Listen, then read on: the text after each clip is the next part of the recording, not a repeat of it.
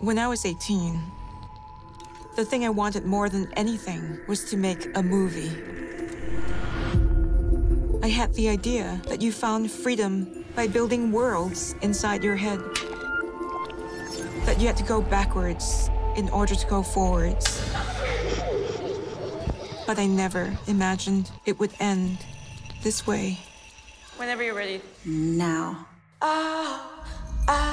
In the summer of 1992, my friends and I shot a road movie on the streets of Singapore called Shirkers.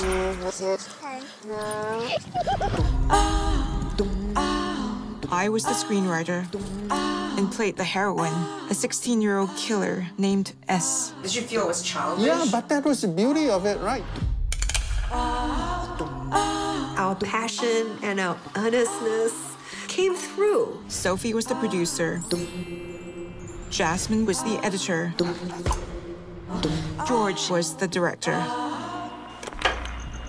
Were you rolling? Yeah.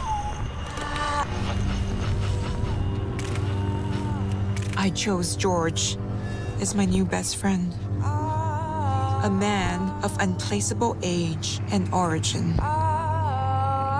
After shooting Wrapped, he took everything. George was gone. And so was Shirkers. George had this perverse need to create mythology. Give us the material so we can finish the film. How could it have disappeared? What stakes did he have in this mind game?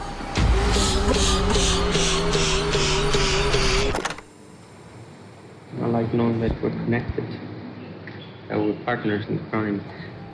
Shirkers became a secret history that would haunt us and bond us forever.